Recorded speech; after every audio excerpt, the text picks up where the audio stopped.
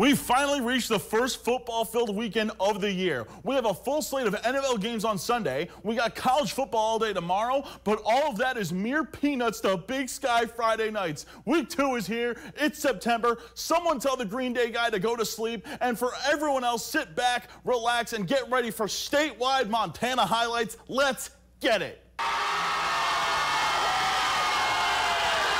Nothing like some good old-fashioned American pride from the student section in our game of the week. Gallatin and Sentinel High School butting heads in a potential playoff preview match. Didn't take long to find action in this one. If you want to get through the Raptors, you got to get through the Dalkey brothers. That's Reese Dalkey putting the team on his back on the opening kickoff, and one play later, Gallatin runs it. Psych, that's a flea flicker. Reese Dalkey sets them up, and Carter Dalkey catching the touchdown, putting the Raptors up 7-0.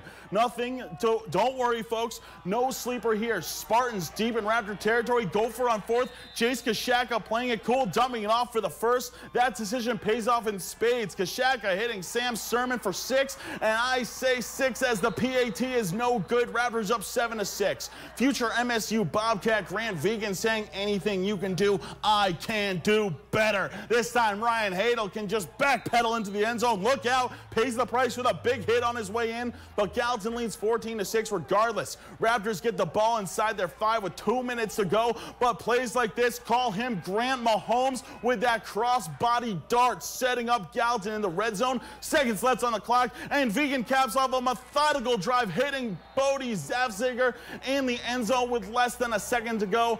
Raptors were anything but extinct tonight, taking it 35-13.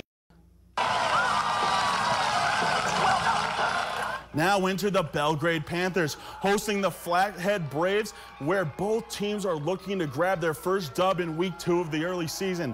Braves start out on offense in the 3rd play of the game. Quarterback Brett Pasola steps back and fires the pigskin into Noah Sugart's hands for the INT. What a snag from the defensive back to help set up his team. Put the field goal up on the board to have the early 3-0 lead heading into the 2nd quarter. Flathead has the ball. Pasola gets the ball out quick, and it's linebacker Jacob Hayner with the interception. Hayner gets taken down immediately, but he read the quarterback like a book and fires out the Panthers for their 2nd defensive takeaway of the night.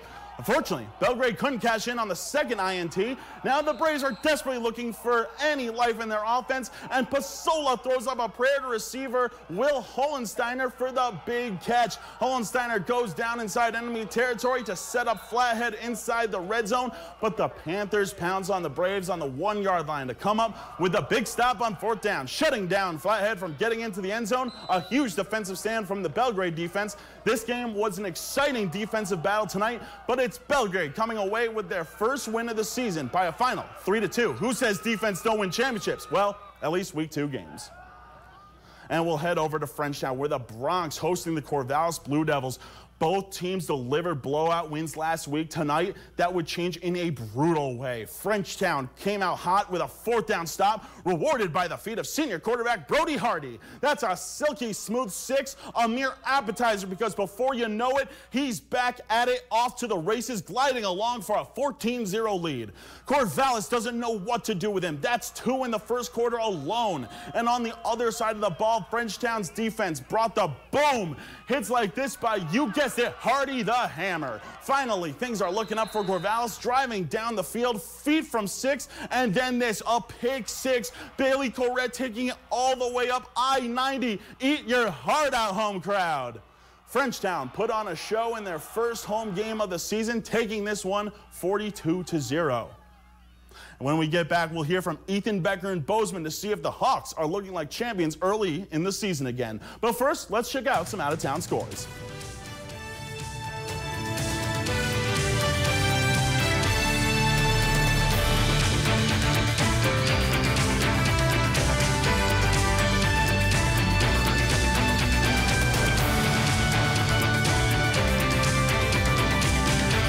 Yes. All right, thanks for sticking with us. Over in Bozeman, 2 teams with not a lot of love for each other duked it out on the gridiron. NBC Montana's Ethan Becker has been at Van Winkle in Bozeman all night to get the action. Ethan, do the Hawks look like they're a championship caliber team again? Alex, what a game by Bozeman as the Hawks early put their foot on the gas and never took it off, as this concluded another chapter between Bozeman and Butte in the homestake rivalry.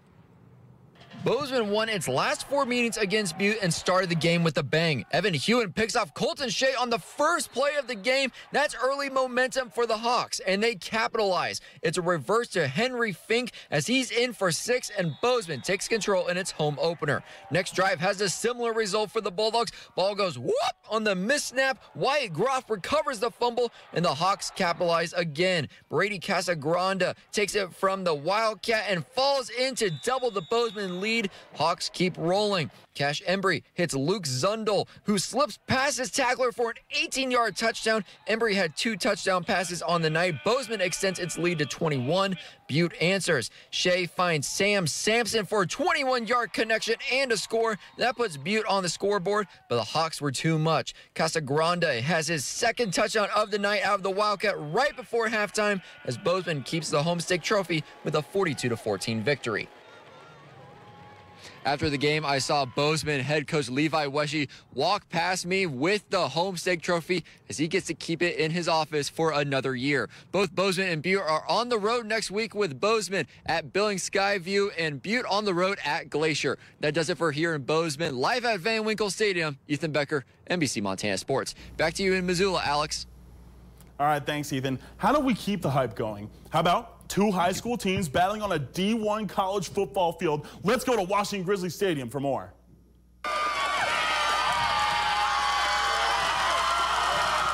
And again, Washington Grizzly Stadium hosting the Hellgate Knights, fighting for their lives against the Great Falls Bison. Folks, I'm not going to sugarcoat it. The Knights did not get a fairy tale ending. The Knights' lackluster defense practically rolled out the red carpet for Jordan Katzenberger, scoring the Bison the 2nd touchdown of the night. Following that, Steele O'Harris putting the Bison back in the pay dirt. Get used to hearing that name. It's not the last time you'll hear it.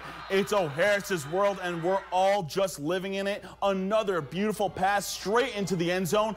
Bisons made easy work of the Knights defense, allowing senior Luca Cree to get another score for the team, and Mason Krell managed to power through and roll his way through the defensive line before halftime. Bison had the lead 47-0. Hellgate needs a knight in shining armor to come and save them from games like these. They couldn't manage to get the ball down the field. Bison came out with the 53-14 win.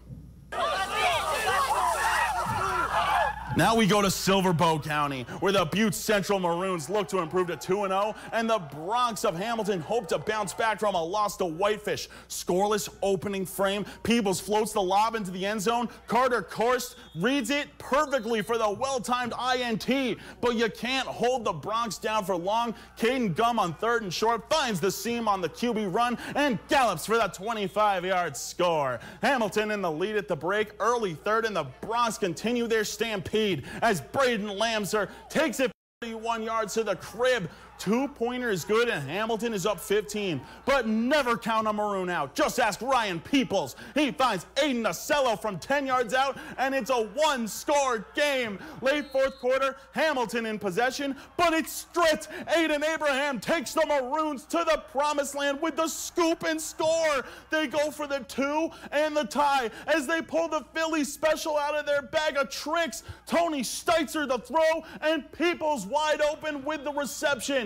In overtime, Maroons put up 7, and the Bronx can't get the TD and go for 2 and the win. But Central stuffs them. What a play. Maroons win 22-21. When we get back, it's time to decide who had the best play on the field from week 2 of Big Sky Friday Nights. But first, let's check some out-of-town scores.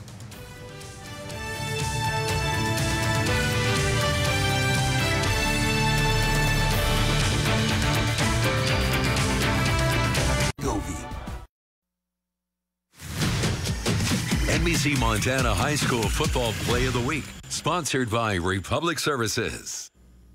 All right, we've seen a lot of top-tier highlights from some of Montana's best young athletes, and considering it's an election year, the best way to decide which one is the best is to have you at home vote for your favorite. So let's see the candidates. First play coming from our game of the week. Not every day someone breaks out the flea flicker. Carter Dowkey taking advantage. The Egan to Dowkey connection is lethal, folks.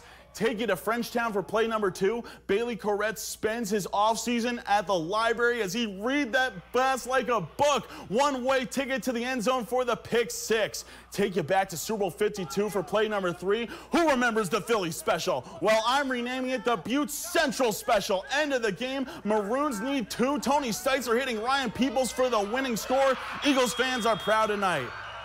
And if you want to vote for any of those plays tonight, go on our website at nbcmontana.com to cast your vote. Till then, have a good night, everybody.